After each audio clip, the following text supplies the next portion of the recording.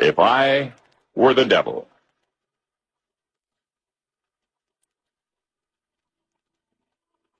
If I were the devil. If I were the prince of darkness, I'd want to engulf the whole world in darkness. And I'd have a third of its real estate and 4/5 of its population, but I wouldn't be happy until I had seized the ripest apple on the tree. Thee. So I'd set about, however necessary, to take over the United States. I'd subvert the churches first. I'd begin with a campaign of whispers. With the wisdom of a serpent, I would whisper to you as I whispered to Eve, do as you please. To the young, I would whisper that the Bible is a myth. I would convince them that man created God instead of the other way around. I would confide that what's bad is good and what's good is square. And the old I would teach to pray after me, Our Father, which art in Washington. I'd educate authors in how to make lurid literature exciting so that anything else would appear dull and uninteresting. I'd threaten TV with dirtier movies, and vice versa. I'd peddle narcotics to whom I could. I'd sell alcohol to ladies and gentlemen of distinction. I'd tranquilize the rest with pills. If I were the devil, I'd soon have families at war with themselves, churches at war with themselves, and nations at war with themselves, until each in its turn was consumed. And with promises of higher ratings, I'd have mesmerizing media fanning the flames. If I were the devil, I would encourage schools to refine young intellects, but neglect to discipline emotions. Just let those run wild. Until before you knew it, you'd have to have drug-sniffing dogs and metal detectors at every schoolhouse door.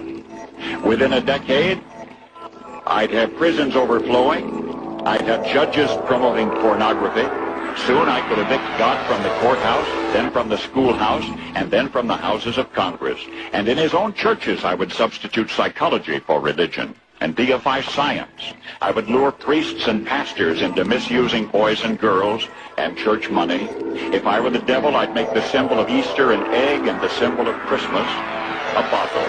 If I were the devil, I'd take from those who have and give to those who want it until I had killed the incentive of the ambitious.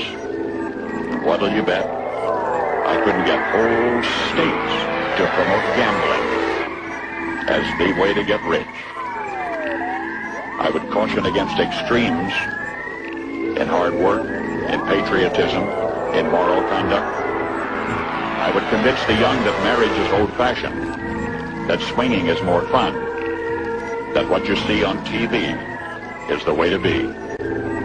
And thus I could undress you in public, and I could lure you into bed with diseases for which there is no cure. In other words, if I were the devil, I'd just keep right on doing what he's doing.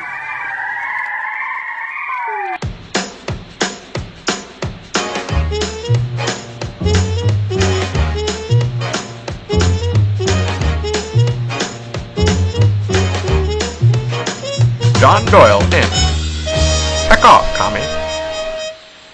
Hello there, ladies and gentlemen. Welcome to Heck Off Commie. Wasn't that a fun intro? This took a while to put together, so thank you for being patient with me. But as I'm sure you know, there is a long-standing tradition in right-wing politics of simply accusing the left, the liberals, the Democrats of being satanic. This is from where the concept of the democrat is derived. And I think what we're going to discover today is the further vindication of our old friend, the horseshoe theory of practical intelligence, which illustrates the unity between those of us who are below average intelligence, who are quick to berate the Democrats, accuse Barack Obama, Anthony Fauci of being the Antichrist, etc., and those of us who are of above average intelligence, realizing the philosophical overlap between liberalism, leftism, Satanism, and understanding the implications of that overlap as demonstrated in the intro. And then it's the two of our factions against those of average intelligence who would say things like, hey, you did an anti-science? Sweetie, you must know that morality's subjective. Let people do things. There's no heckin' sky, daddy. Demons aren't real Reno, kiddo, but science is. I freaking love science.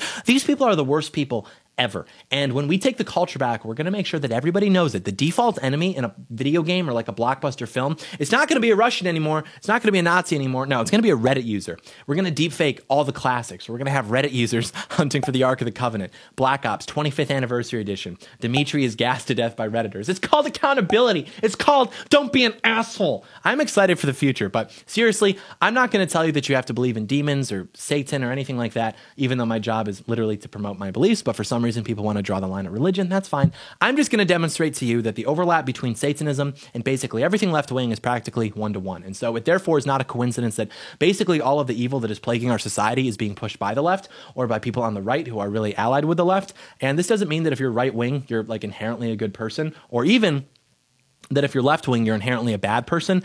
Though you are operating within the coalition that is promoting that evil, and so you're really only going to be able to plead ignorance for so long, I think. But the point of all of this is just to show you that no, it's probably not a coincidence that one of the biggest organizations that is spearheading the pushback against the Texas pro-life laws is the literal satanic temple, etc. So just bear with me, listen all the way through, at least hear me out, and then give it some thought after. And if you're relatively new to the channel, you'll remember that we touched on this before in other videos. I think we covered it especially well, I will say, in how the 2010s changed politics forever, in particular how all of the 7 deadly sins are being promoted heavily by the left throughout society. So I would definitely recommend watching that after this. I'll put a link to it in the description, but this will be the first deep dive that we've done into this in particular. So I want to start with illustrating the differences between right-wing people and left-wing people. And there is a core difference. And then we're going to get into the philosophical overlap between liberalism and Satanism, as demonstrated by the Satanic Temple and the Church of Satan, how this is related to Drag Queen Story Hour and abortion. So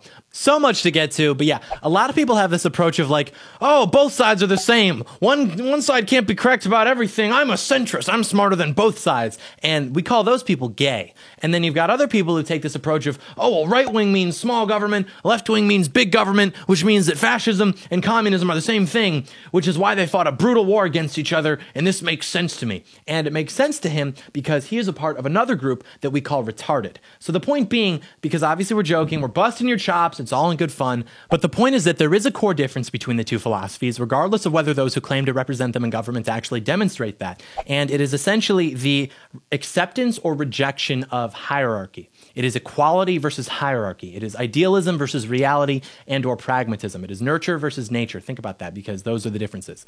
And I don't want to get too deep into this in this particular video, but I'll give you some examples here. So the right-wing individual acknowledges nature. He acknowledges that there are natural differences, that some things are objectively better than others, that some people are more skilled in certain areas and weaker in other areas, that no two people are exactly alike or equal, etc. He acknowledges that human nature is flawed, and because of this, he does not support these utopian ideas because they would never work, and of course, they've failed every time they've been tried. And because he acknowledges nature, he believes that it is better to live in accordance with it instead of trying to like challenge it. And because he acknowledges that man is flawed, he is skeptical of man and of human nature. This is why he takes his right to defend himself very seriously, etc. The left-wing individual is exactly opposite. Like the founders of liberalism, which is just proto-leftism, because in a long enough timeline, liberalism will logically devolve into leftism because of the natural progressions of the conclusions upon which liberalism is based.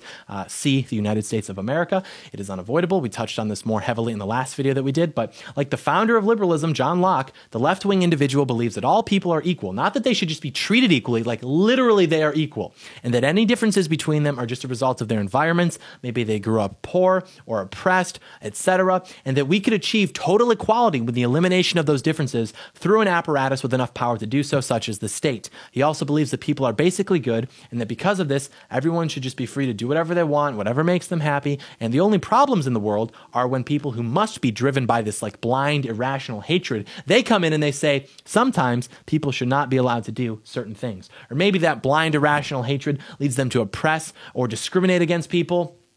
And this is why whenever something bad happens or whenever people are in bad circumstances, it can always be fixed by just giving them more money, giving them more access to opportunities, giving them housing, etc. And if someone points out that literally none of these things has ever fixed anything, well, then he will highlight that to suggest that is racist, and he'll try to lose that person their job. And because everyone is the same and nature is nothing but a concept, the only things that bind us are all socially constructed. Therefore, if I want to be a woman, I can be a woman by simply declaring it because I'm a hyper-autonomous individual. If I want to abort my child, I can abort my child because it is inconvenient to my desires, which when stripped of all identity and everything else in order to achieve that status as the hyper-autonomous individual, that's all that remains to define me, desire. There's no such thing as culture, as country, morality, gender. It's all man-made. I am bound by none of it. It is all about me. I believe that human nature is basically good because I'm a narcissist who believes that they're a good person who can do no wrong. And that's why policies are judged by their intentions instead of their results, because their results are mean. And that's basically what it boils down to. And you can prove this to yourself by running it, like the simple thought experiments, and it works every time. You just take any point of disagreement between the left and the right, and 100% of the time it can be traced back to the rejection versus the acknowledgement of nature, of hierarchy, and of reality. 100% of the time, that is the difference. Do we acknowledge what is objective, what is natural, and work to live in accordance with it, or do we reject it in favor of these subjective desires, like what we feel should be? That is the defining question between the two. Speaking of defining questions, I have a question for you before we continue. Do you want to be the guy that just gives out generic gift cards for Christmas? Of course you don't. And it's almost time to start thinking about the holiday season, and the first item on your list needs to be iTarget Pro. This revolutionary system allows you to dry fire practice with your actual firearm in the comfort, safety, and privacy of your own home. In other words, without old Joe sniffing over your shoulder. And the cost of ammo, it's through the roof, you know that.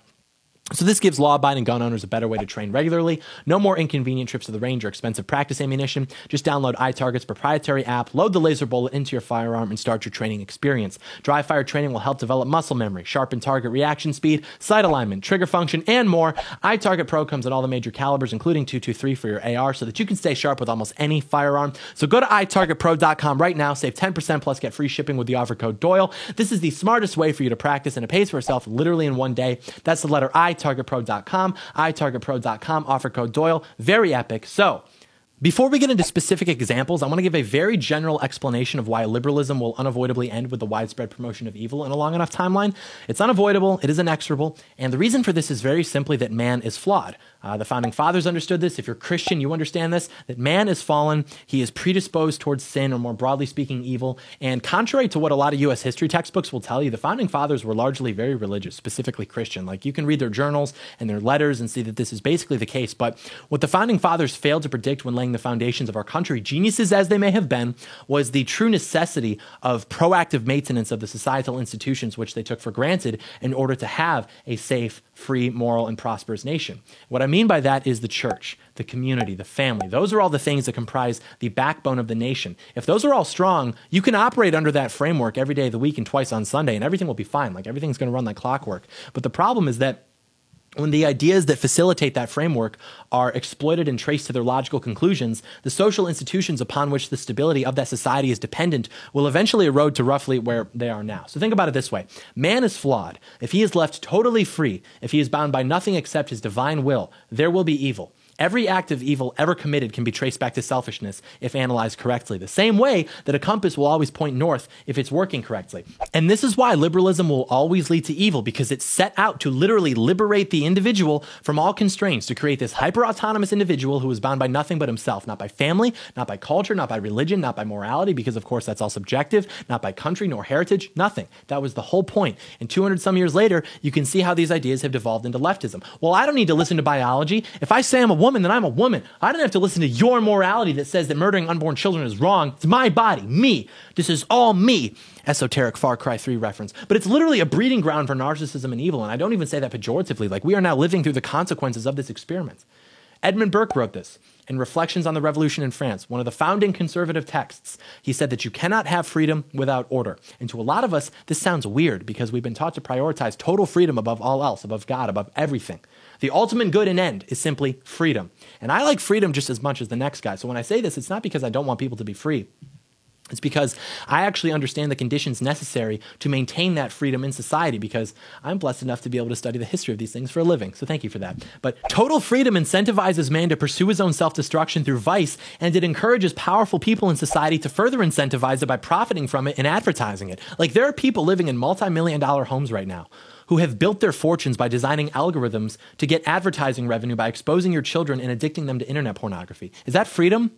freedom to become a slave to your desires, freedom to pursue your preferred method of self-destruction. They're telling you that slavery is freedom, just like freedom is slavery, like Orwell said. Think about that. They're telling you that to be a slave to your desires is to be free, and to be truly free and in control of your desires is to be a slave to things like morality, religion, etc. No, freedom is discipline. Freedom is order, and there is a difference. And this gets back to that key distinction. Is man basically good, or is he flawed? Look at how this manifests in terms of how each side of the aisle regards the concept of rights. Conservatives tend to share the Founding Fathers' concept of rights, that rights are God-given, that they are negative rights. Also, on this note, the only reason you have rights in this country is because they are God-given, and God definitely did not want you to have a right to an abortion, or even if you don't subscribe to that line of thinking. The only reason you would have rights is as an acknowledgement of your value as a human being, which would acknowledge the value of all human beings, which would mean that you couldn't kill them when convenient to you. We're going to talk about abortion a little bit more later, a lot of it more later, but the negative view of rights is basically rights of omission, that we have the right to do things without others imposing themselves. I have a right to speak, you cannot prevent that. I have a right to own a firearm, you cannot prevent that. I have a right to live, you cannot prevent that, etc.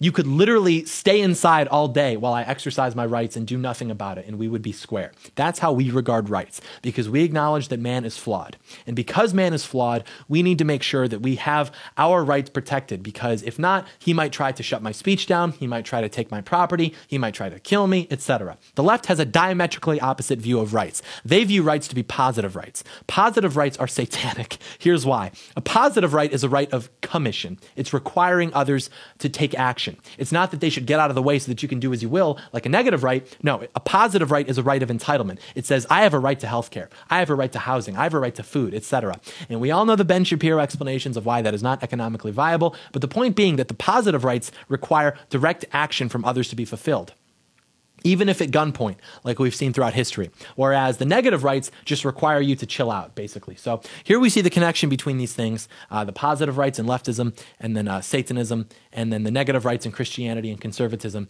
And some people will say, oh, but John, no, negative rights are a liberal idea. Yeah, maybe in theory, but again, liberalism in a long enough timeline will inevitably devolve into leftism. I see where you're going with that. We're not quite there yet. But liberalism, as we've been talking about, is fundamentally about the eternal and ultimate autonomy of the individual, which is just another way of describing selfishness, like the literal infatuation with the self. And on this note, really quickly, a very common straw man that I get in response to this when I say this is, well, John Doyle has a problem with the individual and he thinks it's selfish to want to be left alone. And it's like, no, obviously that's not the point. And maybe if you stopped smoking so much marijuana and watching so much pornography, your brain would be able to process what I'm saying.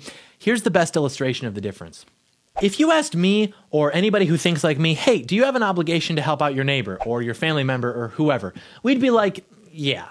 And yet we still want to be left alone. No one wants to not be left alone. The difference is that it's always the people who go on about how they just want to be left alone above all else. These are the people who say, I'm not obligated to do anything unless I've entered into a contractual agreement with another individual. And if you disagree, you're a status. And it's like, come on, man. Like, if we ever get back to a point where we can just grill without having to worry about this stuff, which, by the way, is only going to happen if me and all my cool friends continue to gain influence and power within American politics, then you're not going to be invited to the barbecue. Like, we need all hands on deck. Being an American doesn't have to be reduced to this, like, legal abstraction. And if you're right wing, we need you really to just give a damn. Not everything has to be about this, well, I never consented to having to give a damn. I'm just going to stay inside and play video games and get high and masturbate and eat chips all day. And it's like, it's so tiresome. Like, we just don't have time for that. We will either hang together or we will hang separately.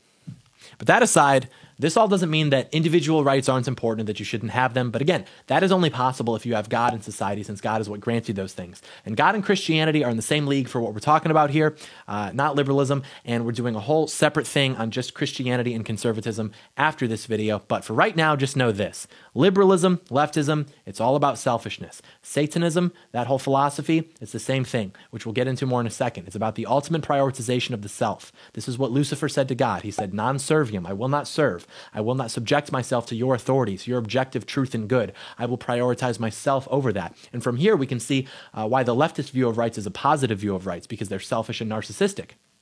They believe that they are entitled to things, that they have a right to things that could only be provided to them by the labor of others. That is satanic. The idea that you have rights to things simply because you are so self-important, that's pride. They try to disguise it as altruism or as compassion, but it's not about that. It's about pride. It's about what they want. They don't actually care about the community or the greater good, and when they pretend to, it's only because they want to siphon dopamine from virtue signaling. It's not about helping others. It's about viewing others as your servants because they view themselves as gods. This is why all these celebrities and elites can wear leftist slogans as fashion statements without actually doing anything productive or material to help those in need. It's literally just a fashion statement to these people. They're well off, so now all that's left to do with those phrases is to use them to feel good, basically. Or what about when people make millions of dollars promoting these phrases? Do they donate the money to charity? Do they start cooperatives? Or at least stop paying those who work for them as just contractors and pay them equally to what they're making? No, they buy luxury homes and apartments because it's not actually about people, it's about themselves. Who would have guessed that? Who would have guessed that godless degenerates who spread evil throughout society wouldn't actually care about their fellow man, but would instead exploit them for their own personal benefit under the guise of advocating for their best interest? Me, I would have guessed it because it's a tale as old as time. Now, think of the opposite, the idea of negative rights. It's about sacrifice. Maybe I really hate that guy's opinion, but I'll put up with it because it's his right. Maybe I'd feel safer without that guy owning a gun, but I'll put up with it because it's his right, etc. It's about sacrificing your subjective, personal desires for the God-given rights of others. And this is akin to Christianity, which is about sacrifice, among other things. It is about subjecting yourself to something greater than yourself, making that sacrifice, serving God, doing His will, doing good. And here's the difference, which sounds counterintuitive, but it is true. The conservative will focus on his community. He will focus on his neighbors, how they're doing, if they need help, his church, etc. As a result, the society is stabilized. It is full of good people. They all trust each other. They have relationships with each other. And resultantly, the individual can exist without anybody really trying to bother him. In contrast, the leftist will put all emphasis on the individual, or in other words, himself, his rights, what he believes that he's entitled to. And he will claim that it's to help out people who are oppressed, to help out the downtrodden in society, but of course it's not. It's simply to help himself. It's not even that their policies don't work and that they're all hypocrites in their personal lives. It's that literally it is about nothing more than the self, self-interest, pure selfishness, narcissism. This is why, as you're probably all recalling right now, that the most narcissistic people you will ever meet in your lives are all leftists, because left-wing thought breeds narcissism. It destroys civilizations, whereas right-wing thought breeds sacrifice, and it builds civilizations. Same thing. Satanism encourages you to follow your desires, and resultantly, it destroys everything that it touches. Whereas Christianity encourages you to follow God and to sacrifice your desires in tandem to that. And not coincidentally, the greatest, freest, most prosperous, most moral societies in the history of the world were founded upon Christianity. And as liberalism, aka rationalized Satanism, has usurped that power, the country has completely lost itself. And that's what we took for granted. When the United States was established, the people who settled here had come from those traditions, and I suppose it was just kind of expected that they would sustain themselves, but that just hasn't been the case. Like the church would sustain itself over time, but that hasn't been the case, unfortunately. And as we're seeing the results of that play out every day in America, we have to think, if America became a Christian country again, the problems would go away to a huge extent. But a lot of people just aren't ready for that because they worship themselves. But they also think that they aren't a part of the problem because at least they're not as annoying or incessantly dramatic as these college liberals are. Well, I don't like organized religion. I don't like some book telling me that I can't watch pornography and sit around on my ass all day. And they're all hypocrites anyways, you know, these church folk. I want to worship alongside people as perfect as me. And then something about Catholic priests molesting boys, even though it's not at a rate higher than the clergy of any other religion, actually. And even then, I still send my kids to public school, which has a rate of child molestation astronomically higher than the Catholic Church, by the way. But I don't know about that because I just read headlines from mainstream media, which is run by literal Satanists. Not to mention that they're teaching my kids in public schools to hate themselves because they're white, hate their country because it's white, question their gender, etc., etc. And my entire life has actually been a series of concessions and inaction. And I'm totally amoral, but I'll talk your ear off about how if the government tried to take my guns, I'd shoot them all. But not because they're the enforcement arm of a state that facilitates the genocide of millions of children every year or that promotes vice in society to destroy families and communities. I'm not going to do anything about that. I'm just going to watch sports ball. But because if the state takes my guns, then I won't have any guns to talk about using against the state if they ever tried to take my guns, which means I won't be able to pretend that I have actually any convictions or principles anymore, which will make me realize that the cost of my perpetual comfort and leisure has been my spine, because I'm a man of yeast, I'm a dough man, I'm a blob, I'm a coward. You're telling me Christians in the Middle East get lined up on their knees to watch dirt in front of them get painted with the faces of the people next to them just to go to church, they're brothers and sisters, but all I have to do to go to church is start getting up a little bit earlier on Sunday morning? Buddy, I won't even get my phone charger. I won't even get my phone charger if I'm lying in bed and my phone's about to die. You kidding me? God made me this way. I love myself. I swear I love myself. That's why I can't get through the day without taking pills. pills and smoking and watching pornography and drinking and consuming half my body weight in sugar. This is the state of the American male. He is pathetic, he is weak, he is androgynous, and he is no better than those who are actively seeking the destruction of our country. He is complicit. It is through his inaction that he is complicit. He is gross. And we all know people like this. Yes, it's sad, it's unfortunate to illustrate, but it's true. Small government was never about giving people the freedom to do whatever they want. Freedom was never about just doing whatever you want or whatever feels good. It was always about getting the power out of the way so that men would be free to raise moral, Christian families in a safe and prosperous society. That was the whole point. That's what the founders wanted. But it's easy to lose sight of that when you simply define freedom as the ability to pursue one's preferred method of self-destruction because you're too distracted by your own vices to realize that they have brainwashed you. Your judgment is too clouded. You are a slave to your own desires. You no longer have what it takes to live in a free, safe, and prosperous society. You don't have the discipline necessary to do that anymore. Freedom requires order. This is not a new idea. Everybody recognized this to be the case until roughly right after World War II. But the reason people think that this isn't the case and that I'm the one who's incorrect is because their entire political and philosophical education was given to them by the same people who have failed to conserve anything in our country during the same period of time where the most crucial ground was ceded to our enemies. And now, the only reason that those ideas about small government and freedom so I can do whatever I want, the only reason that those can exist online is because the established order, which has total control now, does not view those ideas to be a legitimate challenge to their authority. And that's because they aren't. That concept of the world is not a threat to the established order of things. There's a reason that Donald Trump was kicked off Twitter, but the so radical and extreme, edgy libertarian party accounts haven't been. There's a reason that I was kicked off Twitter, but mainstream conservatives who espouse the same talking points haven't been. And it's because they do not exist as a threat to the established order. And they don't even exist as conservatives, frankly. They exist effectively as these like pressure release valves to convince well-meaning patriots that they actually still have some representation left in this country because these publications and these pundits can like go viral on Facebook.com by making fun of AOC or by stating the fact that there are only two genders. And it's like, it's not enough. It will never be enough to look at a tyrannical government that is hostile towards its own people and say, I don't think that you should exist, but I have principles, so I'm not going to do anything to take that power back from you because you could then use that power against me again, and then I'd be back at square one. And I think that this makes sense because my understanding of power is equivalent to that of a child or a woman. And then the state basically says, oh, that's cute. It's not a legitimate idea. The only legitimate idea is to declare, I know what is good, and I know that what you are doing is bad. And I'm going to take that power away from you, and I'm going to use it for good. And I'm going to keep bad people from ever obtaining it again by holding on to it with an iron grip. Because I have now learned that the power vacuum is impossible to achieve, and it almost cost me my country to learn that. And maybe it will.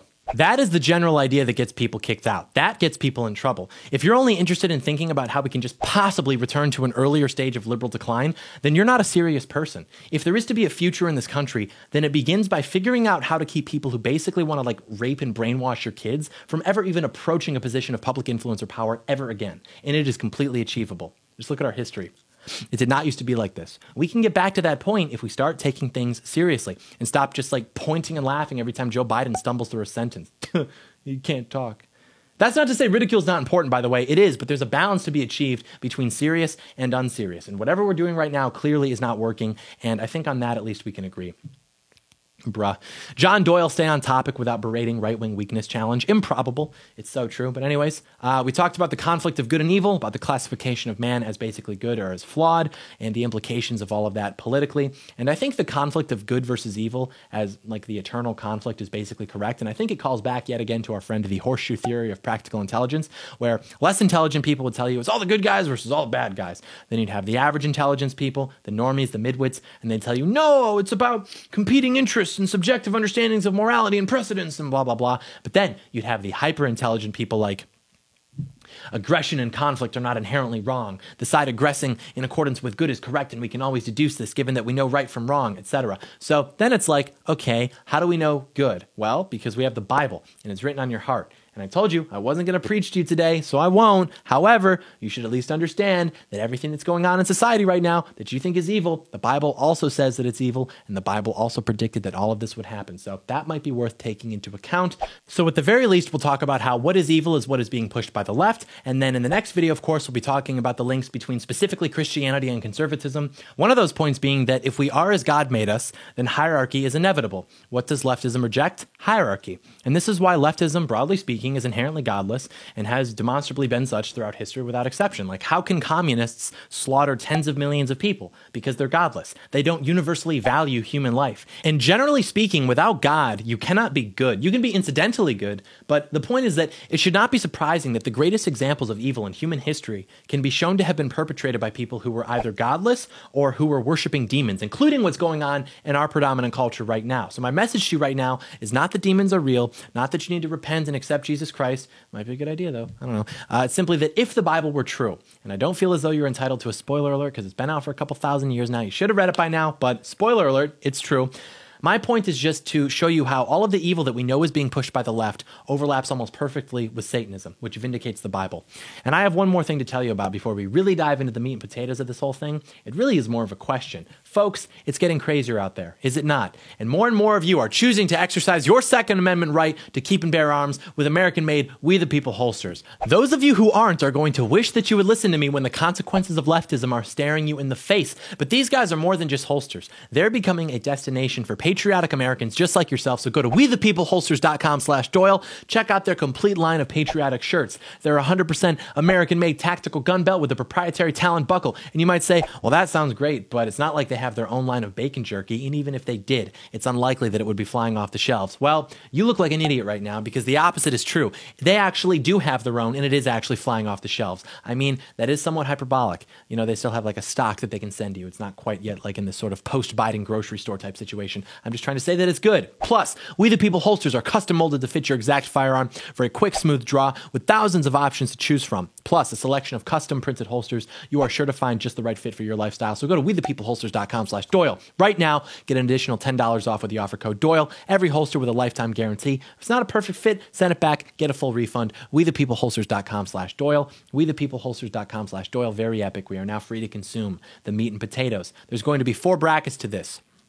We're going to talk more specifically about the general overlap between liberalism and Satanism, and then we'll discuss that within the context of the Church of Satan and the Satanic Temple. Then we're going to analyze 2 common cultural practices to better illustrate what we're talking about, which will be drag queen story hour and abortion. Then we'll tie it all together, and then you're out of here. Ready, set, go. Okay. So you ever think about how our society is completely upside down, like everything's inverted, everything is backwards? That is by design. What Satan seeks to do is draw us away from God, and he does this by mobilizing his forces to pervert everything that God created, make it wrong, make it backwards, make it unnatural. So just keep that in mind as we go forward, that ultimately what Satan, who is very clever and very deceptive, wants you to do is turn away from God and essentially sell your soul. He wants you to sacrifice your soul at the altar of wealth, fame, pleasure, whatever. And liberalism as a whole, anything left-wing broadly speaking, views the world through the lens of something called humanism. And that is basically defined as an ideology that places supreme authority in human beings as opposed to nature or God, and its purpose is to further human beings, further being subjectively defined by human beings themselves.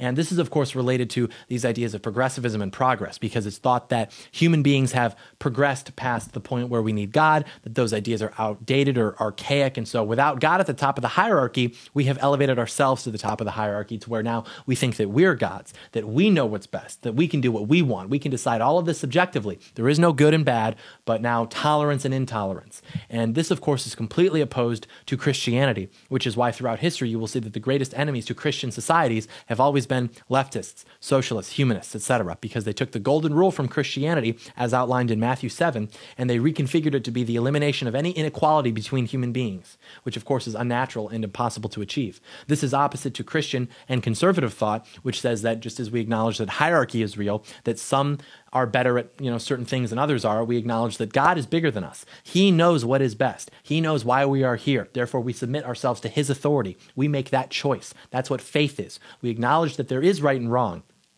And so we try to do everything we can to squash it in our own lives and also in society, because we know that if we allow sin to proliferate within society, then that society will become sick and it will continue to fester and rot, and eventually it will be beyond our control to solve.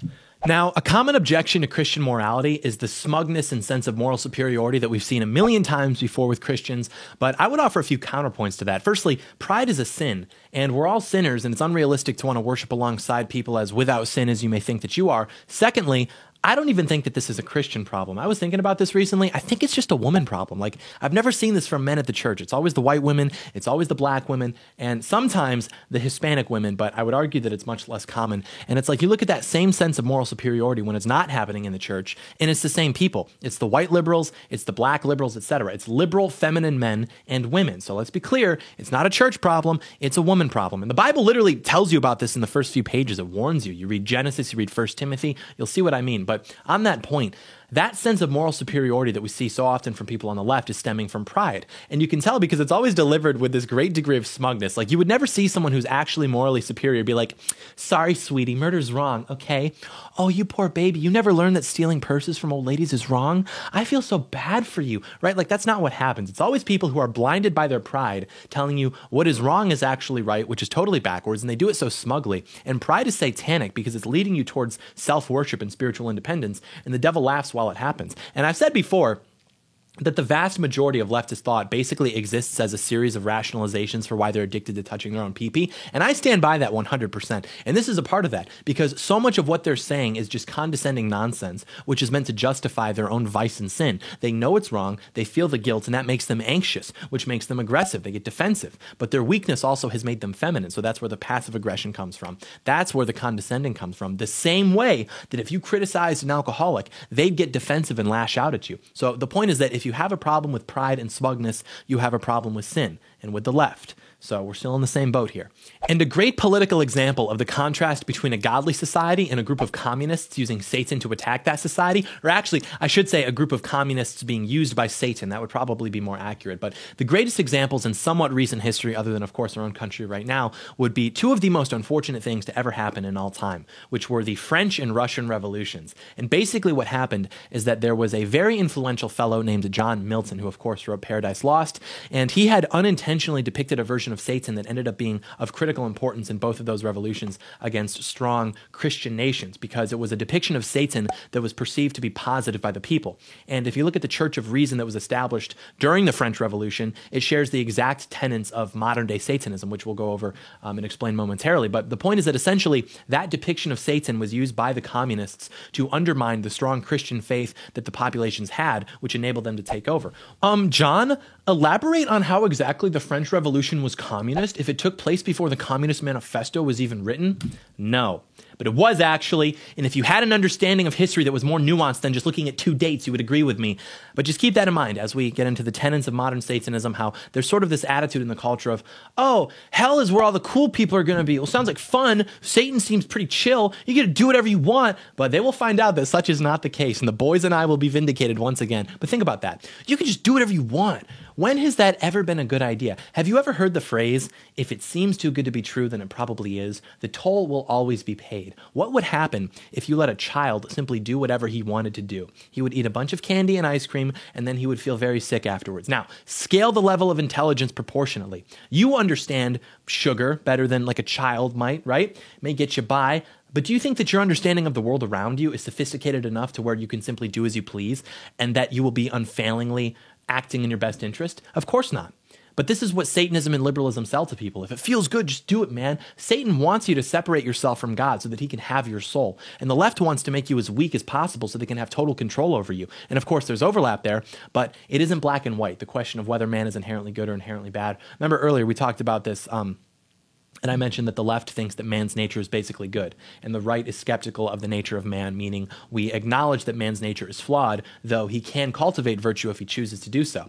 This is one of the problems with libertarianism. I just did a debate actually with Austin Peterson on conservatism versus libertarianism, which you can check out on Elijah Schaefer's channel, and he at one point said that people are basically good and can therefore be trusted with total freedom, which adds up given that liberalism and libertarianism are basically cousins. But then later in the debate, he implied that the reason for limiting the power of the state would be that man's nature is either flawed or corruptible, which I tend to agree with, and that would actually be the conservative position. And to that you might say, well, it's power that corrupts man, not freedom. But by definition, freedom is literally power. It's empowerment. But not everyone who is free to purchase a rifle will use it against innocent people, just like not everyone who holds power will use it against innocent people. Our problem is that our system incentivizes the most immoral and corrupt people to seek power. And just like the only thing that can stop a bad guy with a gun is a good guy with a gun, the only thing that can stop a bad guy with power is a good guy with power.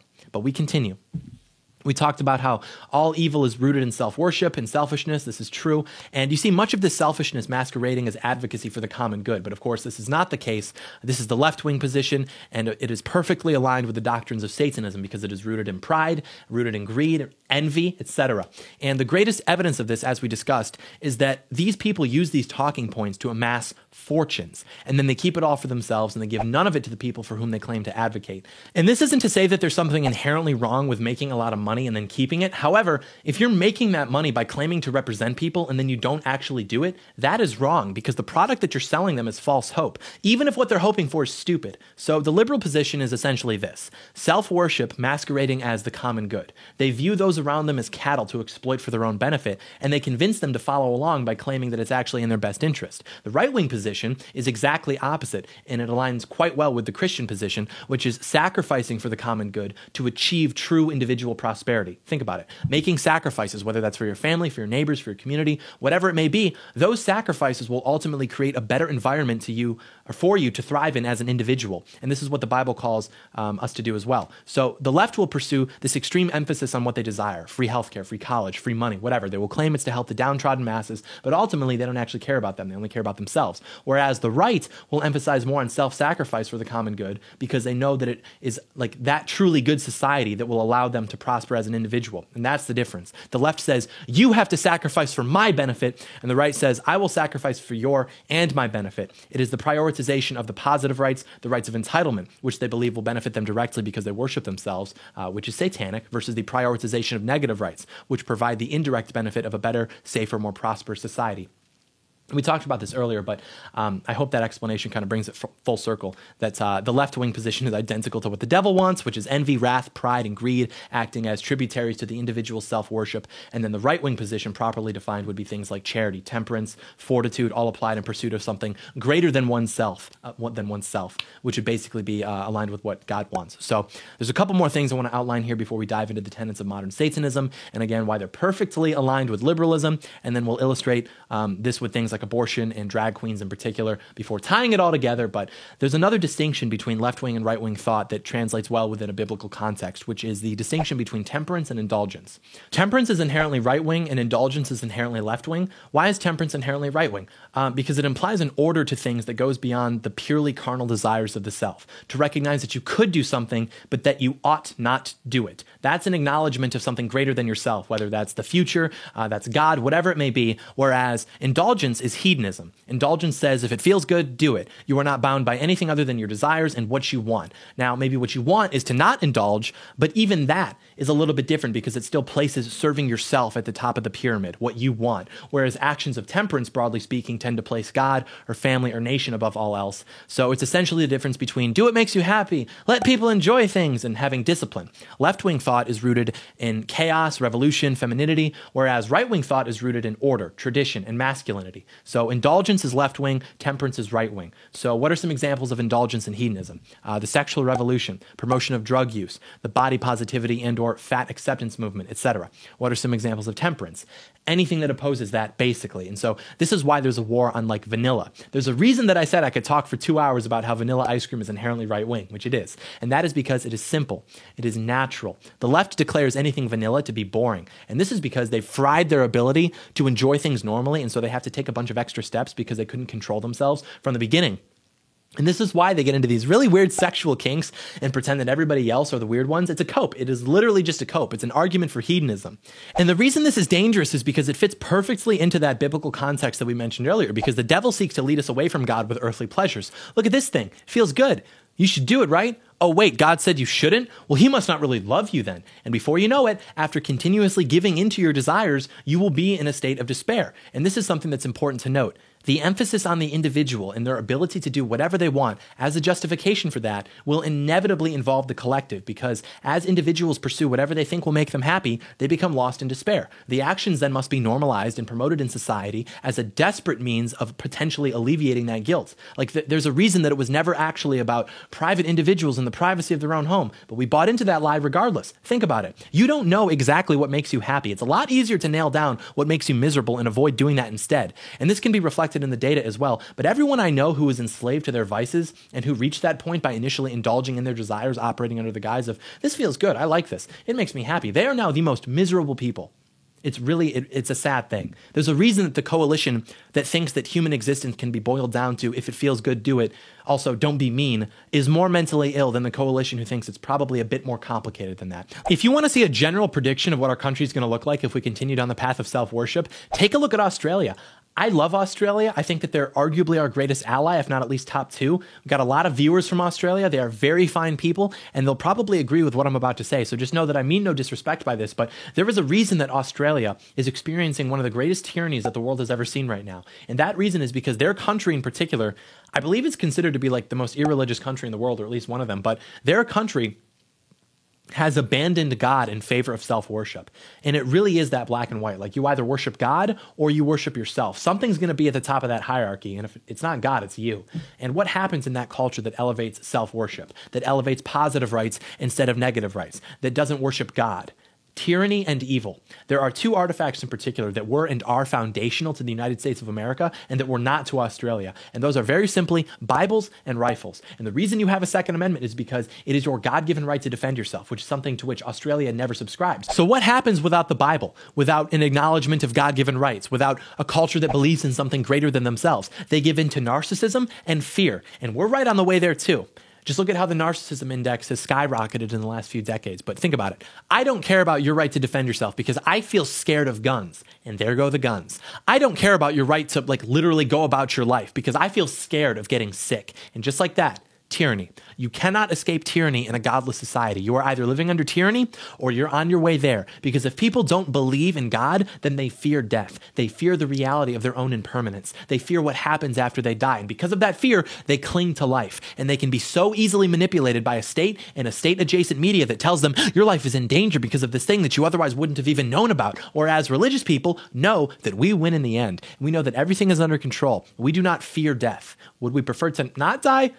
More or less, yeah, but we do not live in fear. This, too, is why the writers of our Constitution said that this could only function with a religious people and that everything else would not work. That is not vague. That is because tyranny requires fear, and fear requires the absence of God. In other words, as we've said before, keep your Bible and your rifle by your side, and you will be okay, big guy. But of course, it's much easier said than done because we'd much rather audaciously deny the will of God to pursue material pleasures. That's why you see all this rhetoric coming from the left about love yourself, accept yourself for who you are, which is always in response to people basically being terrible and degenerate. And it's like, no, to accept yourself for who you are is to recognize that you are a child of God and your fallen nature manifested as habitual sin is nothing to be praised. The sense of despair that you feel for your lifestyles is not because of people like me. You're not going to convince me for a second that you actually care about the opinions of people like me, but rather it is the inevitable result of living in sin, that sense of despair. And so they have to cope by saying, well, it's because people judge me and make me feel bad for it. We have to normalize it so that it doesn't happen anymore. No, it's because you literally are being lured away from God by demons into this sense of despair.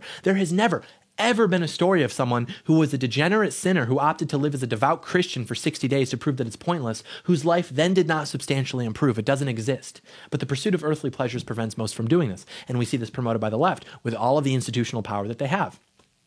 Because the global left is the greatest political force for Satanism in the history of the world, because it simply promotes the doctrines of Satanism without actually mentioning Satan, by employing the greatest trick of them all, simply pretending that the devil doesn't exist. Lucifer wanted to worship himself. Liberalism wants to worship the divine self. Nothing can impose itself on me. Not biology, not language, truth, objective truth, nothing. And of all things in the world, what is liberalism the most preoccupied with? Think about it. Of all things, what can the vast majority of it be traced back to? Sex. We'll talk about why a bit later into this, but there is nothing that makes these people take to the streets like issues pertaining to feminism, pertaining to abortion, etc. Those are all sexual issues. And you might say, well, what about Black Lives Matter? That's different. That's just like black people in general, who, yes, are overwhelmingly liberal, but I'm talking about if you had a sample of 1,000 Democrat voters, the issues that are most likely to get these people into the streets or to get them like melting down on social media media are all issues that can be traced back to sex. And this is very simply because sex is the most powerful force of our nature. It's what creates life. It is the ultimate reflection of the natural order, which liberalism and Satanism seek to totally destroy.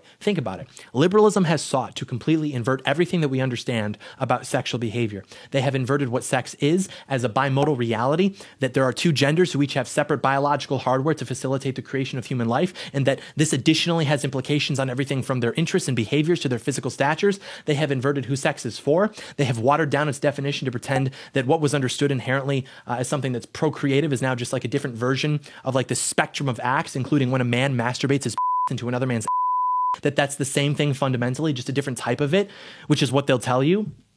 And of course, they've inverted its purpose in general, why we have sex. Not to create life. You can abort that life if it's inconvenient to you. Not to bond to your wife or to your husband, but simply to feel good as promoted by the sexual revolution, feminism, etc. It is the complete inversion of reality. Why is everything so backwards nowadays? Because that is exactly what both Satanism and liberalism seek to do. And we're going to go over exactly how right now. But I do first have to say that if you want to see more examples beyond what we just mentioned, go watch How the 2010s Changed Politics Forever. And there will be a link to that in the description. Okay, so now we are going to get into the Church of Satan and the Satanic Temple, all that fun stuff. And so the first thing to understand about Satanism is that people who are Satanists are not necessarily actively worshiping Satan, or they don't necessarily believe that he exists. And obviously, this makes no difference to him, since if you practice Satanism, he's going to get your soul when you die, regardless of whether or not you actually believed in him. So he doesn't really care. But the Church of Satan was established under the guise of self-worship, just like we've been talking about earlier. And of course, this recalls the other point that we made, which is that there really is a dichotomous understanding of existence where it is either God or you at the top of the hierarchy. And a rejection of God and or a prioritization of the self are exactly what the devil wants. But of course, he has a silver tongue, and it's much better marketing to tell people, oh, just do what you want, than it would be to tell them to outright reject God, since the latter would set off more red flags probably. But of course, either avenue will still grant him access to your soul in the end, so he doesn't really care. So I'd never actually read, by the way, the 9 statements from the Church of Satan before. This is because, of course, I'm not a godless heathen, but in reading them while outlining this video, I was legitimately surprised at how obvious it is that evil forces are at work. Like, I really thought that it would be more subtle than it is, but it's not.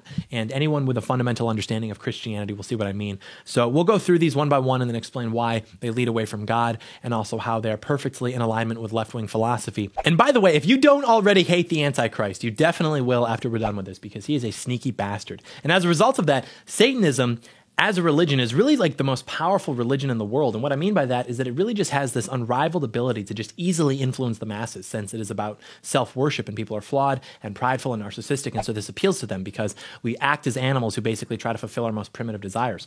Also, we will give a general summary of each of these as they fit into liberal philosophy, but the greatest proof is to simply ask any left-wing person you know if they disagree with any of these. And none of them would disagree with any of them. So the first one is, Satan represents indulgence instead of abstinence. And we talked about this earlier as it pertains to how the left and the right view this, and how the satanic view is obviously to indulge rather than to abstain, because it exploits our flawed nature to drive us away from God in the pursuit of earthly pleasures, which corrode our spirits. And then, of course, the Christian position is the opposite of this, putting God above all else. But basically, all of these are the Church of Satan trying to appeal to those desires and make everything else seem boring, which echoes one of the realities of existence, which is simply that oftentimes what is good is boring, whether that's responsibility, eating non-poison food, etc.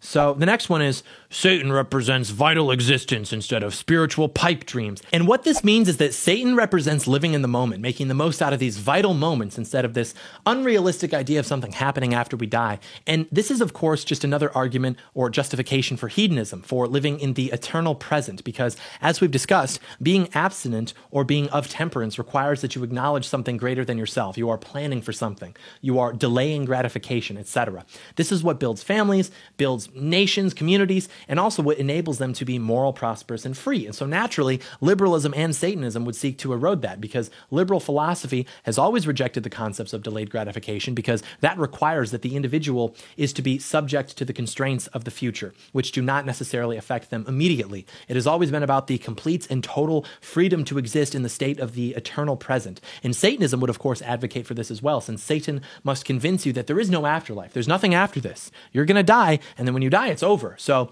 you may as well just do whatever you want while you're here. And it's not like you're going to be held accountable for this or anything. That's just a pipe dream, which is exactly what he wants you to believe, so that he can steal your soul for eternity. And by the way, a lot of you might be skeptical when I say that, but If I'm wrong, it just means that I didn't get to take advantage of girls with low self-esteem or do drugs or whatever. Whereas if you're wrong, you're literally going to have your soul ripped from your body and yeeted into hellfire for eternity. Anyways, we continue. The next one is Satan represents undefiled wisdom instead of hypocritical self-deceit. The point of this one is to allude to being able to rationalize logically your own desires, which is why they say undefiled wisdom. They're basically saying, oh, religion? That's been debunked. That's not wisdom. That's defiled. We know better now. And this is exactly what liberalism seeks to do as well. Liberalism seeks to define truth by what the science says. But the science is sponsored and conducted by the regime, which also censors anything that threatens it. The studies that have been conducted which actually prove that sin leads to despair, those aren't a part of the mainstream conversation. What occupies the mainstream conversation are studies and experts who claim that all of these things are normal and healthy, actually. And that is because the regime is not threatened by a population in despair who don't know God. The only thing that threatens their power over you is a class of people who are not in despair and who know God and who do not fear death or them. It's a strategy. It's easy to prove that killing people is harmful, but it's not as easy to prove that casual sex is harmful, though both are true. And like we said, the devil doesn't care either way as long as he gets your soul. So the strategy is to feign morality by saying, well, don't harm people, which connotes anti-violence sentiment. But of course, you can harm people without committing violence against them.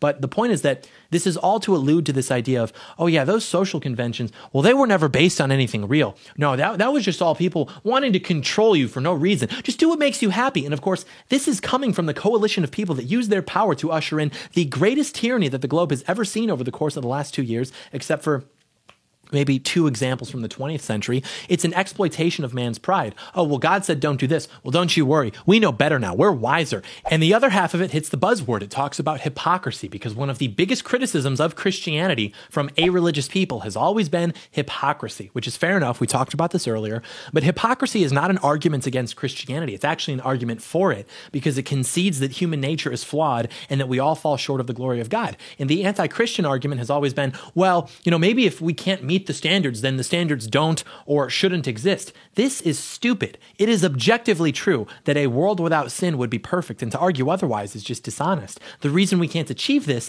isn't because the standards don't actually exist, but because of our nature. So given that, it would be better to acknowledge that and strive to be better instead of basically like pouting over it and giving up. Hypocritical self-deceit. What they're saying is the standards aren't true, and even if they were, people can't meet them. It's not self-deceit, as we just said. But it's also not hypocritical. It's not hypocritical to declare that sin is wrong and then to sin through a moment of weakness and then repent for that sin. Hypocrisy would be saying, well, sin's wrong, and then just going about sinning without any repentance or prayer. It's not hypocritical to know and declare that sin is wrong and then to sin because you're just weak. Like, God knows that. He will forgive you for that if you repent. But you have to humble yourself before him to do that, which unfortunately many people just don't want to do because of their pride. So Satan likes this because it rejects the concept of sin in favor of whatever the regime experts say, which will grant him your soul. And the left likes this because it allows them to continue to live in the eternal present while criticizing those who dissent by claiming that they're hypocrites. We continue. The next one is Satan represents kindness to those who deserve it instead of love wasted on ingrates. This one is particularly sneaky because it uses the word kindness for those who deserve it, and it says not to waste love on ingrates. The Bible teaches to love God above all else, but below that, to love one another. Being kind to someone, though, is much different than loving them, because if you love someone, it suggests that you seek to do whatever is objectively in their best interest, or at the very least will avoid doing things that are bad for them. Kindness is different. It's not being good. It's not doing good. It's just being kind, and only to those who deserve it, as defined by literal Satanists, and also not wasting love on people who they described as ingrates. This is directly in contrast, of course, to the Christian understanding and also the right-wing understanding, because Christians acknowledge the universal value of human life, and conservatives do as well, as indicated by their staunch advocacy for things like the right to life and the right to bear arms, which both presuppose that human life is universally valuable and therefore worth preserving, whereas the left perceives life to be basically of conditional value, meaning the value of the life is defined by how convenient it is to whoever has more power. A mother can kill a child if it's inconvenient to her. A communist dictator can kill his political opposition because they are inconvenient to him, etc. And so these are both things that are openly celebrated by the left. And of course, Satanism fundamentally rejects the value of human life as something universally, or I should say uniquely special. So this one is basically saying that you should only be kind to people who deserve it, which ostensibly means other Satanists or people who at least aren't convicted enough to object to the widespread promotion of sin. And then it says also that you shouldn't love anyone who isn't a part of that thinking because they're ingrates, they're lesser than, etc. You can be kind to someone and still exploit them, though, to get what you want. But that doesn't mean that you're actually doing something good for them as though you love them. For example, Satan is very kind when he grants you fame and fortune, but it's only because he wants your soul in exchange. And the same goes for all of these vices. And this fits perfectly within the liberal worldview, which abandons right and wrong in favor of tolerance and intolerance. And the people who are intolerant are therefore immoral and don't deserve respect or even acknowledgement or a presence in society. And the next one is, Satan represents vengeance instead of turning the other cheek.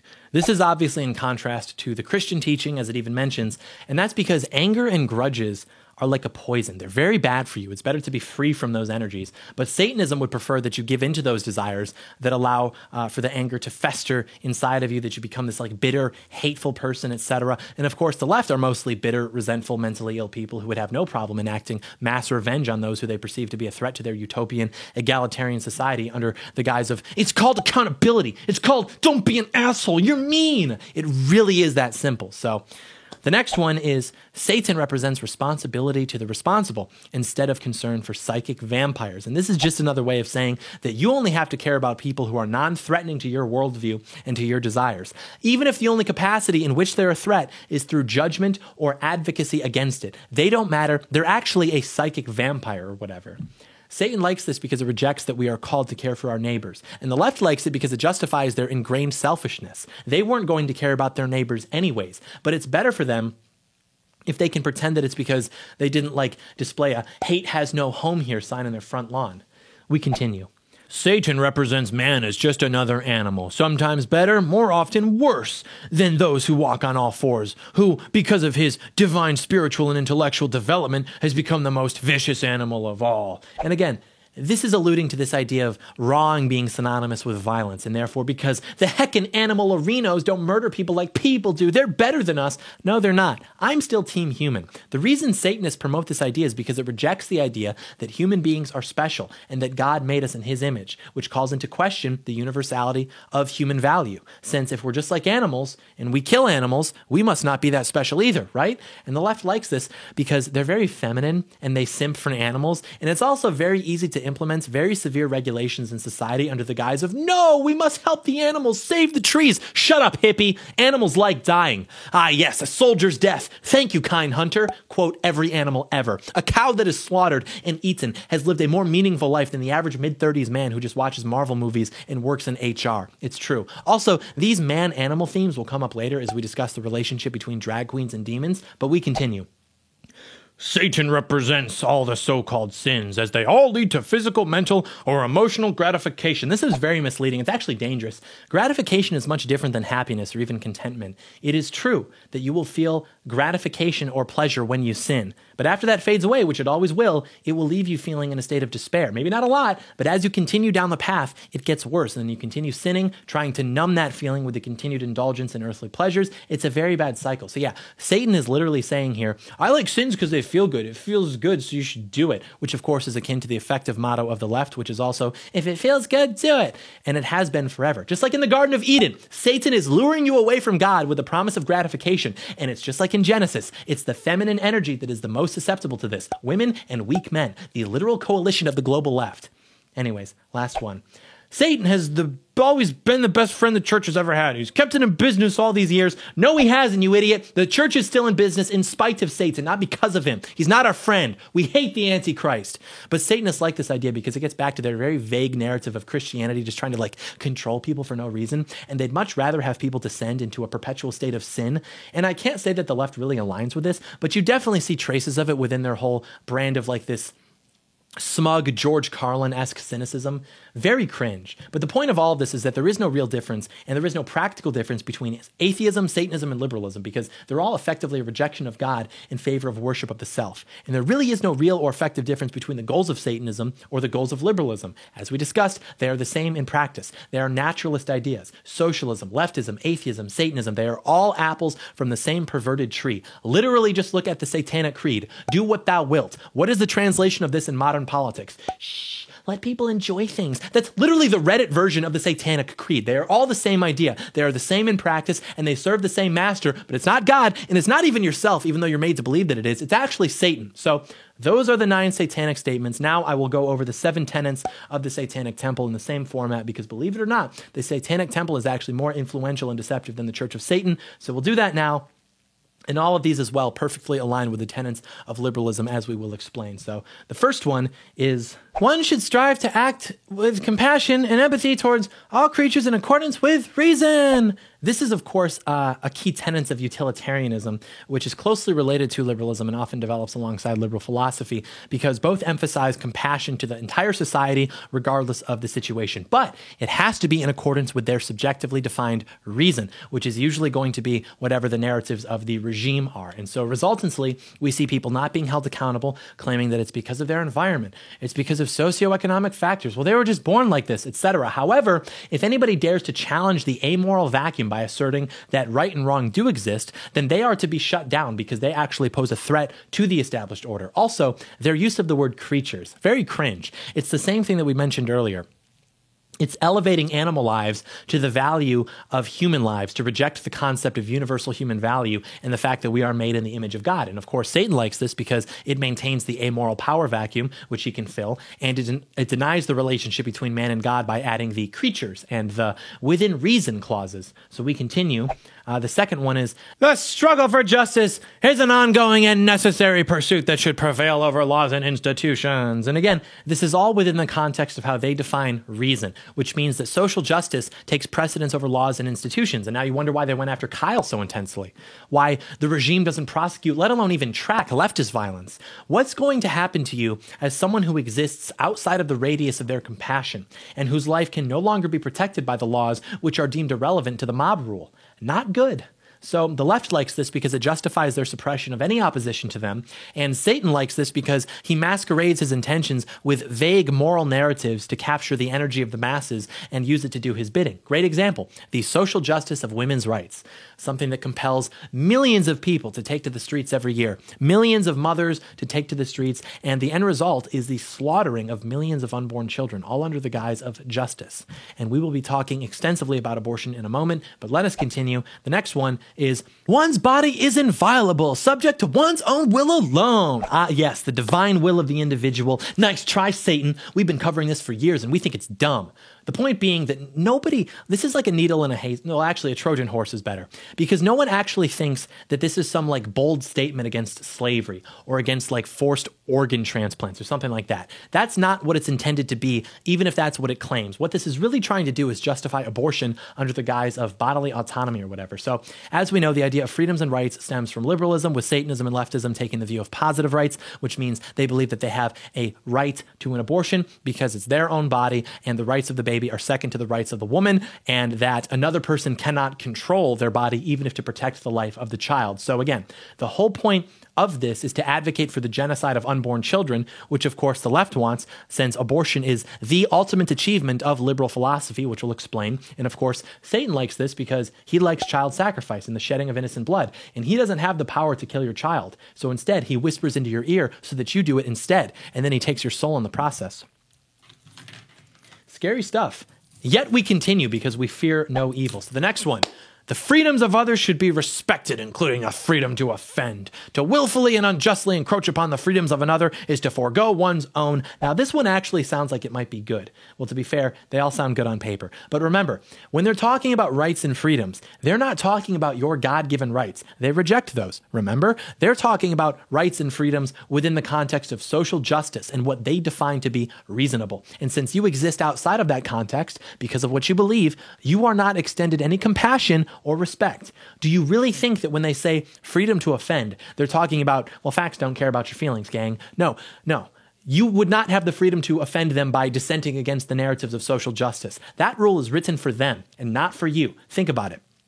When this was written, they were trying to take control of the culture, a culture that was predominantly Christian. So what do? They usher in all of their vulgarity and blasphemy and degeneracy under the guise of having freedom of expression and freedom of speech and the freedom to offend. And Americans were stupid and just accepted that. And look where that got us. So like all of this, the left likes it because it justifies their attacks against dissent without requiring that they put up with the same from their opposition. And Satan likes it because it enables his forces to basically Trojan horse depraved content into a formally polite and relatively moral society. So the next one, beliefs should conform to the best scientific understanding that one has of the world. One should take care to never distort scientific facts to fit one's beliefs. This is a great one because they control academia. So anything that is in alignment with their narrative is what the science says. It's the expert consensus or whatever. But also, when challenging things that have been acknowledged as true for generations, then they employ this idea of relative truth. Well, that's your truth. What about my truth? And that's the cycle. Promote relativism, wait for the truth to become vulnerable, take power, and then declare your ideology to be the truth, and then silence anything that challenges it under the guise of misinformation or conspiracy theories. Once again, it's a Trojan horse because you get the masses to accept that science is the arbiter of truth. Then you simply get science to define what was formerly known to be bad as natural and good and healthy, actually. And the left likes this because it justifies their control over the narratives and the flow of information. And Satan likes it because it rationalizes bad to such an extent that the masses are convinced that it's good, actually.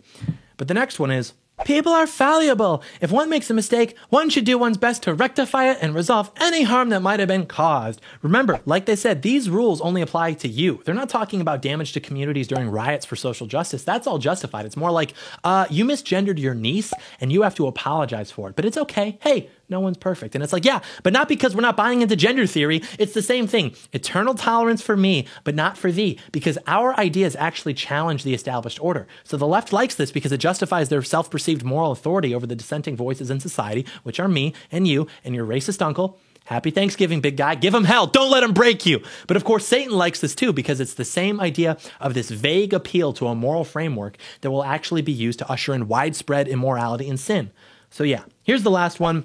Every tenet is a guiding principle designed to inspire nobility in action and thought. The spirit of compassion, wisdom, and justice should prevail always over the written or spoken word, which of course means compassion only for those in agreement with the narratives, wisdom as defined by the information used to compose the narratives, and justice as defined by the purported purposes of the narratives. It really is also tiresome. And it's also an attack on Christianity as a whole, as implied by written or spoken word being second to compassion as defined by tolerance and absolvement from responsibility, wisdom as defined by subsidized knowledge, which seeks to undermine traditional morality, and justice as defined by what is subjectively right being executed, which is of course the triumph of immorality. Remember the beginning, the Paul Harvey monologue, If I Were the Devil? There is a reason that everything satanic in society is being promoted by the left, either directly or by proxy. Lust, gluttony, hedonism, envy, wrath, it's all there. And we just illustrated the philosophical overlap as to why this is the case. So now I want to talk about two examples that illustrate this especially well. And those are drag queens and abortion. For drag queens and everyone's favorite drag queen story hour, let's start by defining it. So basically drag or drag queens, it's where men dress up like women, usually for purposes of entertainment, but you can do a lot of things for entertainment. The reason that they settle with this is because it's basically like a gay fetish, and they don't really deny this either, but it's worth mentioning here because drag is also more or less a satanic ritual. And what I mean by this is that, first of all, you can just look at them, try to tell me that they look normal and healthy. But what drag is basically this like performative caricature of what it means to be a woman, which is significantly more offensive, by the way, than blackface. But no one will talk about this. Like when someone does blackface, it's like, haha, my skin dark. Now I'm a black person. Okay, but when someone does drag, they are essentially taking what it means to be a woman and reducing it to like this gay performative fetish defined by a caricature. And this is bad because, believe it or not, being a woman is a more significant identity than just being black, because women can create life. But these people seek to totally invert reality. Like there is a reason that they as gay men want to parade around in women's clothing and makeup because they are mocking the natural order of human sexuality and existence. They are essentially taking womanhood and mocking it for their sexual fetishes. No, it's for entertainment. No one who's not a pervert would find this entertaining, dummy. There's a reason that drag is celebrated and promoted to children, but blackface is literally the worst thing that someone can do. I'll give you an example. The most famous drag queen is a character who goes by the name RuPaul. This person has had TV shows. He's been in the international spotlight for a while now. And after President Trump beat Hillary Clinton in 2016, this guy said, the America that we've all fought so hard for, the narrative of love and peace and liberty and equality, it feels like it's dead. Spoken like a true liberal, right? He's also admitted that drag is a very, very political act because it, quote, challenges the status quo by rejecting fixed identities. And he said that drag says, I'm a shapeshifter. I do whatever the hell I want at any given time, which echoes everything that we've been talking about with liberalism and Satanism, that these people are rejecting the boundaries of reality in favor of their own subjective desires and identities. But it's not enough that they do it. Society must accept them. Your children must learn about it. And it really isn't rocket science. It actually is pretty simple. It's just that they literally want your kids. That's what it's always been. Different degrees of child sacrifice. And everybody knows that children are the easiest to deceive. And when a child is shown these things, they're all dressed up with flashy colors and rainbows and fun music. They're dancing. They're viewing a lifestyle that is devoid of God, but it's painted in fun and these nice ideas of love and tolerance or whatever. It's teaching children not to accept God, but to view themselves as gods. To love and accept yourself means to reject the idea that you are flawed, which is to reject God's truth. This is why we are reminded incessantly that we must lift up gay voices because they desire to be worshipped as how they see themselves, gods. I am who I say I am, not who God says. I do what I want to do, not what God wants for me. And I love and accept myself, which is to say that I worship myself. There is a reason that these things are installed into the mainstream. No one was ever sitting at home and thought, you know what? We need more shows about drag queens. No, there is a reason that these things are targeting children with your tax dollars. And there's a reason that they are literally dressing up like demons when they do it. There are demons which are androgynous. They're hybrid. They're a male with breasts and the head of a goat. And the American man is just too busy being distracted by the NFL to do anything about this. Why would he? He hasn't done anything about abortion either, which is significantly worse and which has been a part of the mainstream conversation for a significantly longer period of time. It has reached the part of the monologue, ladies and gentlemen, where we discuss abortion, which is not coincidentally both the greatest achievement in the history of liberalism and the greatest achievement for the devil in the history of American society, which is, of course, why the Satanic Temple was allied with the leftist organizations in pushing back against the Texas anti-abortion laws, which were what inspired this video in the first place a few months ago. So the notes here basically say that abortion is evil, true. Abortion is a satanic ritual, child sacrifice, true. Not only is it killing children, but it's having the mother do it herself. It's having the mother sacrifice the child at the altar of self-worship or of material gains by enabling her easier access to a career or whatever. And of course, Satan is very deceptive. His rhetoric, his strategies, all very appealing. It's like we mentioned earlier. It's about justice and rights and freedom. But in actuality, when you cut through all the noise, when you cut through all the women's rights, my body, my choice, the pink hats, the Amy Schumers, what you'll find are the corpses of 50 million dead children. Think about that. 50 million dead children. Your son or daughter, dead. But virtually millions of times over. 50 million dead children. Where's their pile of shoes?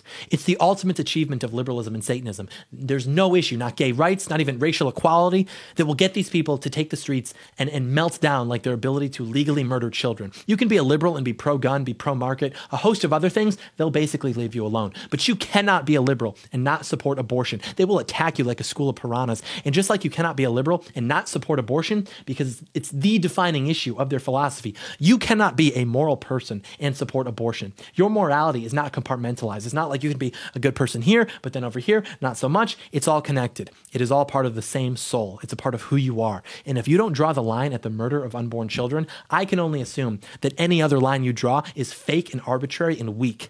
And the reason that abortion is the defining issue of liberalism, why it's the crown jewel of the whole philosophy, is that it has liberated the individual from the greatest and most obvious constraint that could exist, which is the obligation to another life which they've created. To achieve such a degree of freedom and autonomy that you could have sex, create a life, and then kill that life is the ultimate form of liberalism. There will be more variations and new variations, I'm sure, but nothing will ever surpass that, at least until like transhumanism really takes root. But but I don't know. It's playing God. Liberalism, taken to its logical conclusion, is the rejection of God. It puts man above all else. And if man is God, then the value of human life is determined by those around it. This is why mothers murder their children. It's why communists have killed tens of millions of people, particularly Christians in Soviet Russia. And it's why they want to kill even more Christians now. Wait a minute. You're telling me, after explaining the undismissible overlap between Satanism and liberalism, that one of the first things the communists did when taking over an Orthodox Christian country in the 1900s is to start slaughtering Christians like cattle? Yeah, that would add up, wouldn't it? But you didn't learn that in the textbooks because they were written by communists.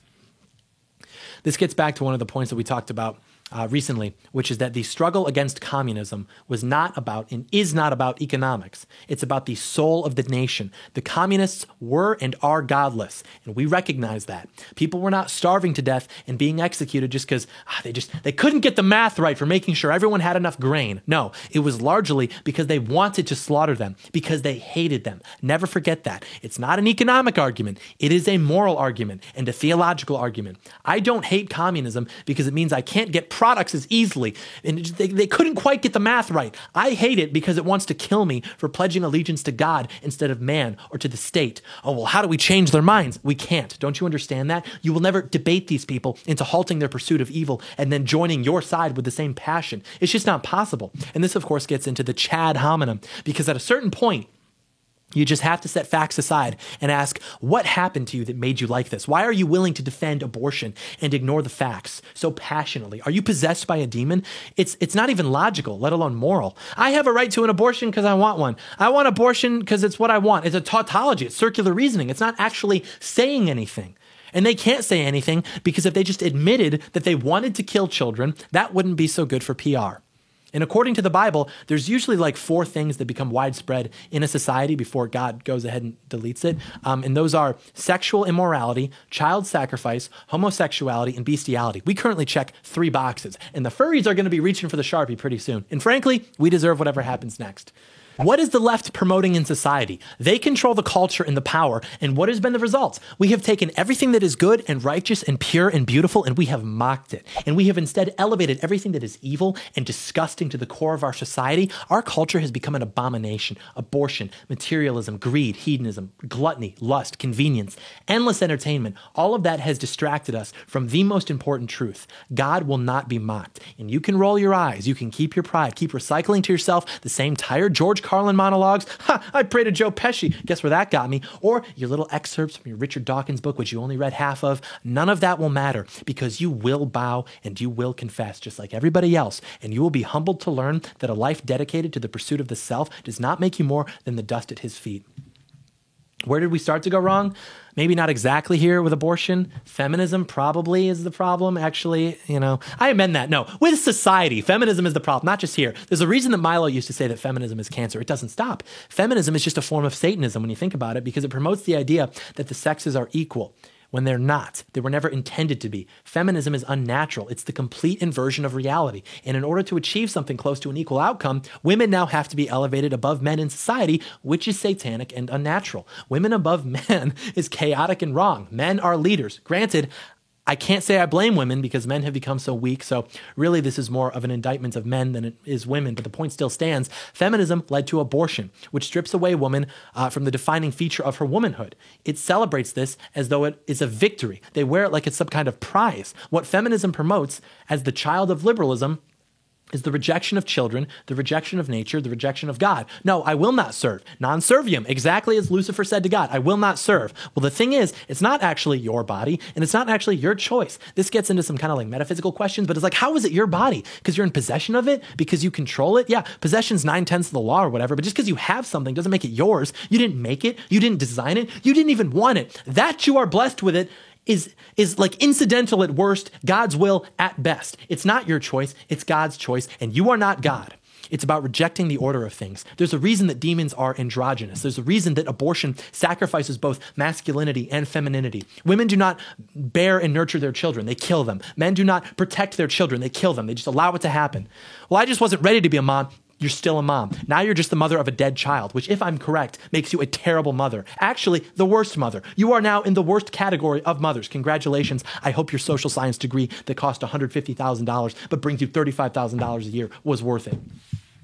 You're not your social science degree. Abortion seeks to make us gods, but we're not gods. So instead, it drives us away from gods, which makes us nothing. And when we are nothing, we are meaningless, we are in despair. And of course, abortion is the single most important sacrament of feminism, as it ensures that there can never be consequences for sexual decisions. It is the complete inversion of reality. It is the ultimate pillar of liberalism and Satanism, because it has led to the normalization of widespread child sacrifice in this country. And as we've talked about extensively now, liberalism properly understood is the political arm of Satan. Any society that embraces liberalism will decay into evil and despair. It is inevitable. If you don't understand why, watch again. You cannot reject God, and you cannot pretend that good and evil are just different points of view, because if you do that, your society is going to reflect that. And I think I've shown that this is more or less where we are now.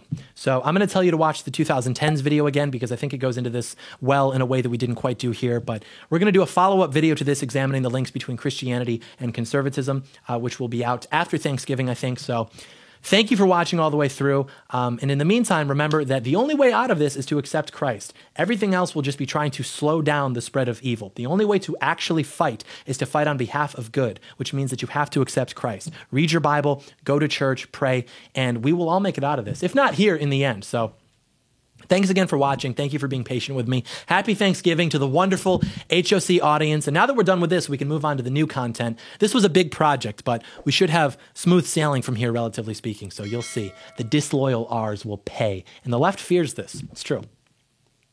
Hey guys, if you like this video, leave it a thumbs up, leave it a comment, subscribe to the channel, turn on post notifications so that you are notified in the event that I post. This is me ringing the post notification bell so that you are notified in the event that I post, which I will be doing so much more often. You'll see the disloyal R's will be on suicide watch. The plan not trusters will be on suicide watch. It was all part of the plan. I had to root out who I could trust and who I couldn't. So I cast a pretty wide net. I took a little bit of a break. I wanted to see how many would turn on me. Now we know who they are. We've got their names. We will remember. They'll see. They'll see. What's that other thing? Share the video with a friend. So important, so crucial to the process, which we trust. In God we trust. And then second to that is in process we trust. So thank you so much for watching again. Happy Thanksgiving. Thankful for you guys. Hopefully your racist uncle does all right, sparring with your liberal arts degree cousin at the table. We'll see how it goes. Let me know. If it's a particularly funny story, send me an email. We love those. So anyways, thank you so much for watching, and may God bless America.